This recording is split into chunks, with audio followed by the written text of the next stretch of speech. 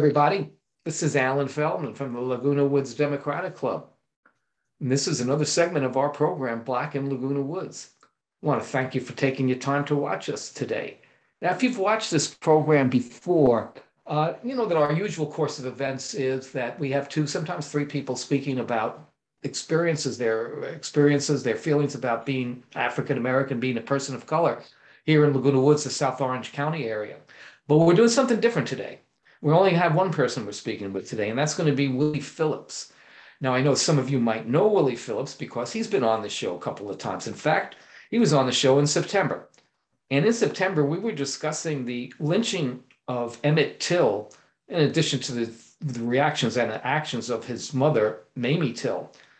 And just in passing, kind of in passing, Willie Phillips stated that he had had a very similar experience with a member of his family when he was 8 years, I think 8 years old. And that's basically what we want to talk about today. It's what happened to some degree. We don't need to get into the gory details. Willie saw something that nobody should be forced to see. So you don't need to relive it, but, how did it make him feel? What actions did he take? But the really interesting thing to me, when it comes to this, is the person Willie Phillips is today, and this journey he went on from seeing what he saw to what he is today. How did he get there? That's really what I want to ask him about. So Willie Phillips, thank you so much for being here today and talking about this. I really appreciate it. And I want to get started just so people know, just a little background about you. Where were you born and raised, and I guess the circumstances of your family, economically, socially. Just what kind of background did you come from at this time? Okay, well, thank you, Alan, and thank you for having me today. I was born in Shreveport, Louisiana in 1950, and I was raised in an area called the Cooper Road, which was a totally Black community of about 26,000 people. And there were 4 corner stores or community stores in the neighborhood, and they were all owned and ran by white people. I was very curious about that early on. And as far as my background, I just was a very curious kid. The fairs would come to town every October for 2 to 3 weeks. And when we were kids, 5, 6 years old, my aunts and my mother would get together and take us all to the fair. But the black kids only had one day to go to the fair. That was the last day of the fair. That was called Dog Day. And so we got to go on Dog Day when 30, 40, 50% of the rides were taken down. And I would begin to ask questions about stuff like that. And oh boy, don't be bothering me with that. Let's just go and enjoy. I had an uncle, my mother's brother, Lee Arthur Smith, that was adopted by his great uncle, Newton Smith. And Newton Smith was a former slave, and then he became a sharecropper, and then became a landowner. And he had a farm, thousands of acres, which was highly unusual. And he and my aunt couldn't have great aunt for me, couldn't have kids. So they adopted Uncle's son, Lee Arthur Smith.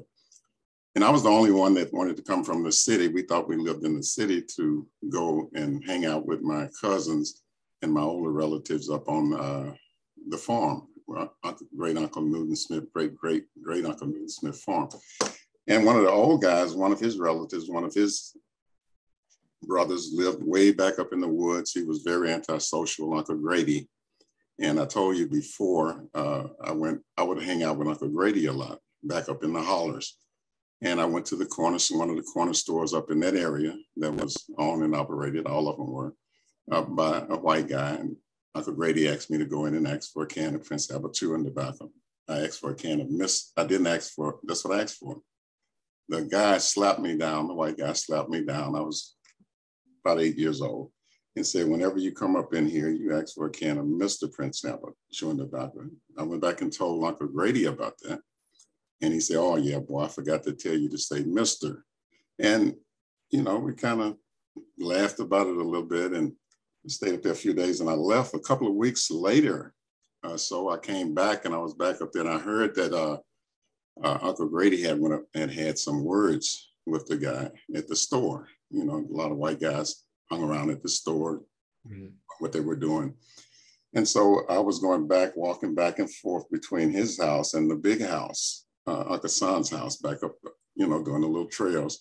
And I came back one evening and we were sitting in his living room. He had a little shotgun house, and we saw some white guys that pulled up in their trucks. It was a long walk from where the dirt road was up to his little shack. And 8 or 9 white guys came out and they were headed toward the shack. And he said, boy, go out in the back and hide somewhere. I don't know what's going to happen right here, but just go out in the back and don't say nothing. But anyway, they came up and they got him, and they had some words, and I heard the words uppity nigger, and I just moved back a little further in the woods, and they began to beat on him, and they tied him up, poured some gasoline on him, and they hung him. And I stayed out there for a while, and it got really dark. And when it got dark, I ran back over to the big house, and I let them know what had happened. And my Uncle Son went over there, and then he came back and he took me back. He took me back to the city. Sure. He took me back to the city, and nothing ever came of it. Nothing ever came of it. Later on, I found out that some stuff happened as a result of it, but it never made the news or anything like that. And as I grew, I came to find out that, you know, stuff like that was pretty normal back there. At the age of 17, had a similar experience. I talked about this before. My 17-year-old classmate was dating a white girl, which we all encouraged him not to do that, from another neighborhood. And some of the white boys caught him and drug him behind their pickup and tied him to a tree, an oak tree with some barbed wire, and he was naked and he was dead. And we went and saw him hanging on the tree. That made the news, but no one was ever arrested, you know, for that. His name was Lonnie Blaze.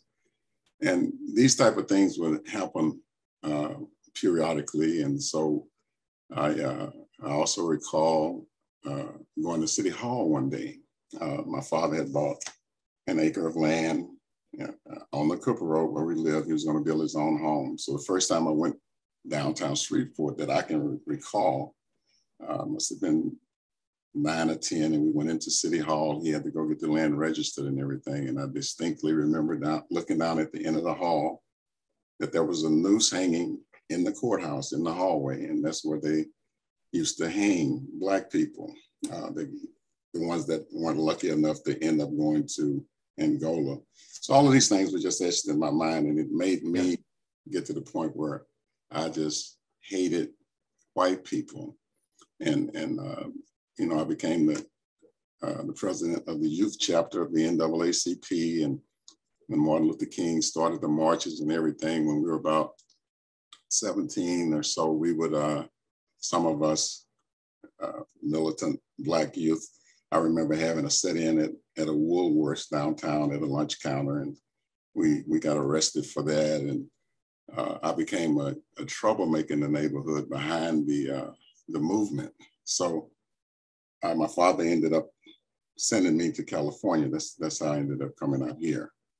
When I got out safer.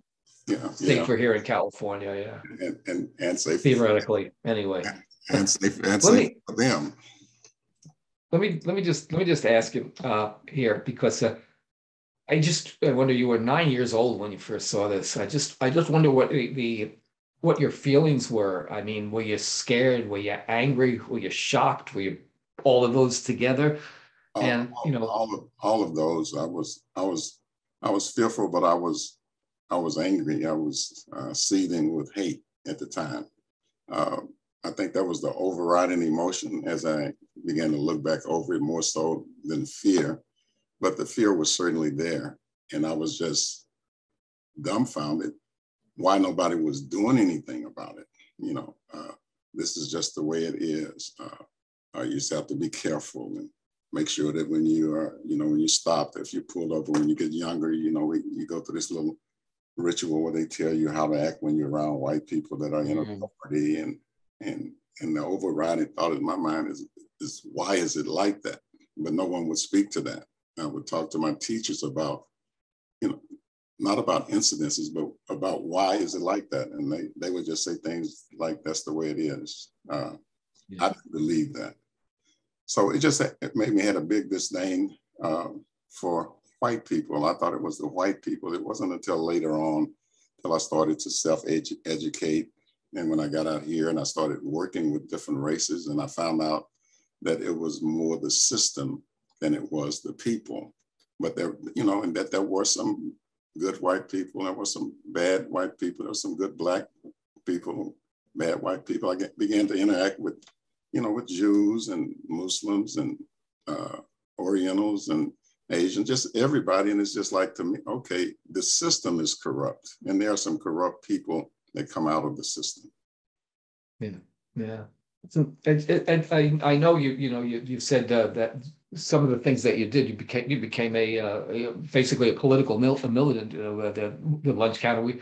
I remember those at the lunch counters, the people being pulled by their hair and so forth to get them away from the lunch counter. Were there any other kinds of things that you did? Did you act out in any other ways? You don't need to get into any specifics. I'm not looking to have the police come after you 40 years later. But just to say, when you acted, when you were acting, I mean, the trouble that you said you were a troublemaker, but that's, I think, what John Lewis, I think it's his term, good trouble is, sitting at the lunch counters and fighting for your rights. But did you do other stuff which maybe you're not, you wish you didn't do or not so proud of? But again, we don't need any details. Yeah, well, I remember when I was young, Martin Luther King came to Shreveport, and he spoke at a church there in Shreveport. And there was a group of us that were just always out and about. And we would see the George W. Dortos was the chief of police. And we would see the policemen going around busting the windshields out of all the preachers, everybody that was at the rally, at the church. When they came out, their windshields were knocked out, windows were knocked out. So I saw the policemen doing this type of thing. So, as a consequence of that, a lot of white windshields, like white people's windshields and things got knocked out, in different places around the city. And, a lot of the different little stuff like that, and we couldn't go to the movies. There were two movie studios in town, and we could only go to one, and we could only go through the back door, Strand Theater, and we would have to go upstairs through the back.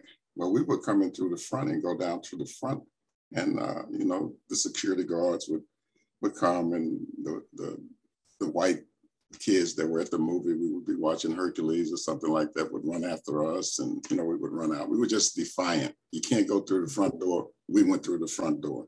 You can't sit at the counter. We sat at the counter. You can't be in this part of town unless you're mowing the lawn or raking leaves or something like that. We would just walk through there, and of course they would call the police and they would get after us, and we would run down through the trails and get away. But we were just being disrupted, rebelling the best way that we knew how. We didn't know anything about any political power or anything like that. We were just kids that didn't believe it, that we were less than. And so we did stuff like that. And I started having run-ins, and my father got fearful for my life. So I ended up in California. I wanted to ask you what did your parents think of the kind of stuff you were doing? Were they comfortable with it, or I know if they shipped to California, obviously they weren't comfortable with it, but did they support you? Let's put it like that. Well, they were more introverted about it. My grandfather was a sharecropper, and my dad worked with him. And I remember him telling the story, and I could hear his brothers and sisters telling the story that they would be out chopping cotton. For instance, my dad was 17 years old, and they would start chopping at 6 in the morning. They would to chop from 6 in the morning to 6 in the evening. Well, nobody had it. They didn't know what time it was. So they would just chop until it got dark, because they didn't want to leave early. They didn't want to get in trouble, with the white folks. So my dad hustled up on enough money and bought a watch. And they began to realize that every day at 6 o'clock, they would stop at 6 on the nose.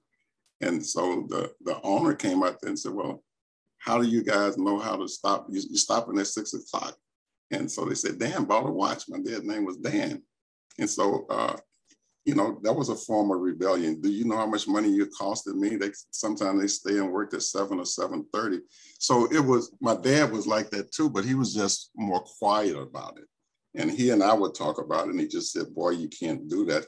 They're gonna kill you. You can do little things, but you can't do stuff the way that you're doing it.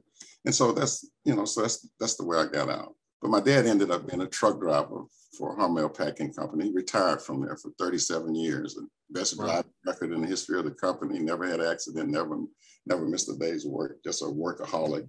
And I guess I'm still working today at the age of 72. I'm a workaholic too. But a lot of stuff happened from this, Alan. I came out here and got into this business, floor covering business, which I still have. Started making what to us is a lot of money. Got saved at the age of 42, moved back to Shreveport, and became a member of the Rotary Club back there, became a Paul Harris Fellow back there. 3 white guys and a black friend and I, we started the first public takeover charter school in northern Louisiana, Linwood Public Charter School. It was a middle school. It's now from pre-K through the 8th grade. There's 1,004 students there now. So that's still going on. My wife and I purchased a city block in the Black neighborhood. We bought an old bank building. We bought the first Brooks's supermarket that was ever built. It was built in Shreveport, Louisiana. We bought that block. And we bought a Kentucky Fried Chicken building on the block. That old bank building now is a credit union in the Black neighborhood. That Brooks's has been divided up into a Family Dollar, the church, Best Beauty Supply, and the Kentucky Fried Chicken was initially the first church. We moved over into the big building. It's now Barber and Beauty Shop.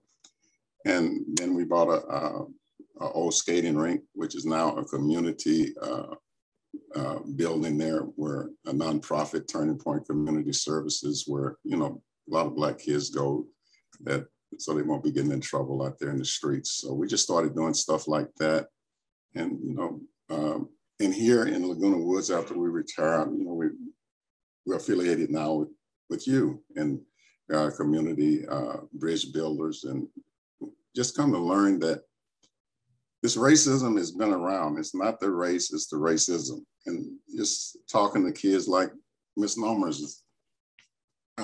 I'm Black, right? That's what they say, I'm Black, but my shirt is Black. My beard is Black. I'm not Black, I'm brown. They say that you're white, your t-shirt is white, but your skin is not white. You're a different shade of brown. So it's, Black Bart, Black Plague, everything that's Black is bad, everything that's white is pure and perfect. So you re-educate people about things like that. And you tell them that they're, when, we the people, where we weren't the people when they wrote the Constitution, things like that. You just start talking. I'm not 3/5 of a human being. And once you educate people and you start talking with people such as yourself, and we do have opportunities like this, we become to know the truth. You get educated. Yeah. Let me ask you something that you mentioned in the earlier part here. So, excuse me, you said that you were saved. You were living in California, and you said you were saved. At least that's what I thought you said. Now, I'm assuming that is a religious experience that you had. And I'd be wondering if you'd be interested in talking about that, because I'd certainly be interested in hearing about it. My father raised, what it means. My father raised me up. Go ahead. I'm sorry, Lloyd. Yeah, my father raised me up to be an atheist. My mother was a Baptist Christian. And so one evening, my wife and I were riding home, and I heard this preacher preaching on the radio. We just accidentally, I know now it was an accident, got on that revival, and he was just so prolific in what he was preaching, and it just took me by surprise. And I just pulled over to the curb in Los Angeles. And he said, well, the broadcast is over. If you want to come to, you can, if you're in the neighborhood, come by Apostolic Faith Home Assembly Church, and we're going to be here for another hour or so. When I looked up, we were blocking the driveway to the church on Adams Boulevard. I backed up out of the driveway, we went in, and my wife and I both got baptized that night. I got ordained a year and a half later, and we moved back to Shreveport to get my father saved. That's why I originally came back. And we ended up staying there for 17 years. We started a church. 4 churches grew out of that church. So there were 5 churches that we planted. And of the 5, 4 still in operation. Pastor, one of them died. And that was the beginning of the new me, really, once I got saved. Once I realized that, we're all human beings and we're here to help disciple other people, and that love, conquers hate, and that right conquers evil in the long run. And so that was a turning point for me once I became a believer. Wow. And do you think, I don't know if you can answer this question, but I'm curious if you think, say you said your father raised you to be an atheist. If you continued as an atheist or you were an agnostic, do you think this I don't know what to call it, not a reformation of you, just a change? Let's just be basic and say the change in your attitude, the change in the way you perceive things and did things. Do you think that could have happened without call it religious intervention or being saved? A part of a transformation that started just by associating with, I'm not an ignorant person.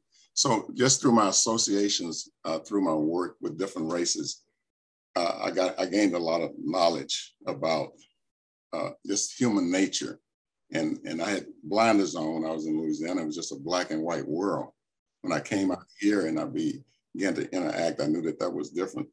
But the change really wouldn't have happened if I hadn't come to know the Lord as my Savior, because not only did I get information, I got revelation. And through the revelation, then I want to reach across the table to people such as yourself to find out what we all have in common and to work on the good part. We're always going to have differences, but there are some things that we have in common. And to me, the common denominator is that we are all human beings and we can all get along.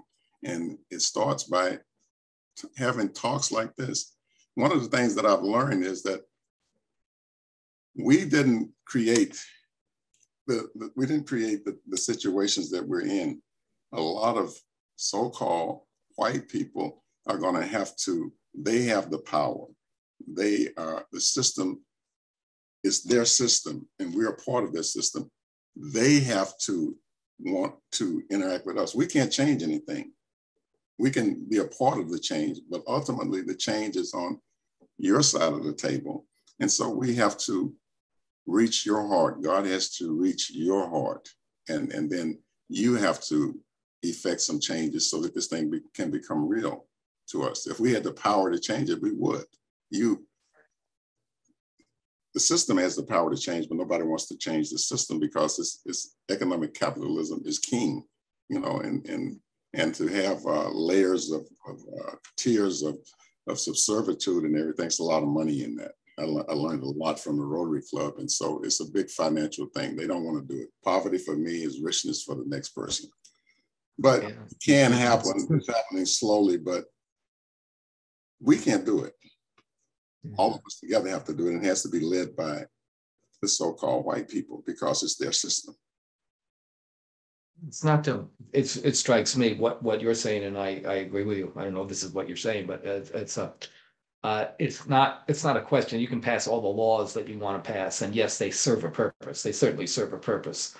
But in reality, it's, as they say, quote, hearts and minds. It's speaking to people, changing their hearts and minds and making them realize who it's an interesting thing to me. Excuse me. But we all have our prejudices. We all feel a certain way. We're all more comfortable with people who are like us. But most of us, when we meet with a person one-on-one, we're not thinking about all that. Meeting with you, I don't care that you're not a white man or you're a black man or a person of color. Doesn't make any difference. It's me and you. And I think that's, once we get to that point, I mean, that's the way I look at it. I just wonder if you agree with that it's really hearts and minds, not laws and government. Well, you can't legislate love. Love has to come from the heart. You can't order me to love you, and you can't order anyone to love anyone else. It has to come from the heart. And you can't love what you don't know. You can't love who you don't know, not intimately. And I'm not talking about eros. I'm talking about like agape, a phileo. You have to interact with people, and you start loving them because you first learn that love is the common denominator that changes everything, and it can't be legislated. Well, that's a great place to stop on. We're out of time. I really want to thank you so much for speaking, and obviously speaking from the heart. It's a I'll tell you just before we go off, because I had mentioned this. We started talking about this a while back. We only had a couple of conversations, and I mentioned to some people who are people of color that we're going to do this, and I said, well, this is an experience that nobody else has had. And all the people that have said to me, yeah, you think so? So, you think nobody's had this experience? So it was an education to me. It's always an education. You're absolutely right. Learn, live and learn, talk and learn, feel and learn. This is not unique to me, Ellen. This happened a lot where I came from. My little story is just a little story. Yeah. It wholesale. It happened all over. Yeah. And we got to go. I'm sorry, Willie. We're running out of time. Thank you so much. You're very eloquent in describing what happened, and very eloquent in describing your journey. And we live here in Laguna Woods. We're lucky to have you here in Laguna Woods. Truly, person of quality. Thank you so much for being here. And we will see you with Black and Laguna Woods next time, in next month or so. Thank you so much. All right. Thank you, Ellen. Thanks for having me.